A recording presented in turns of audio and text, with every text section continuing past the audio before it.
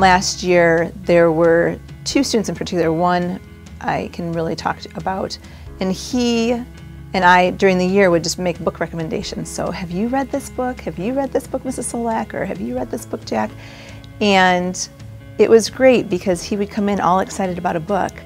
And even if I had had a hard day or I had been distracted by so many different things and going in different directions, he would refocus me to why I was there.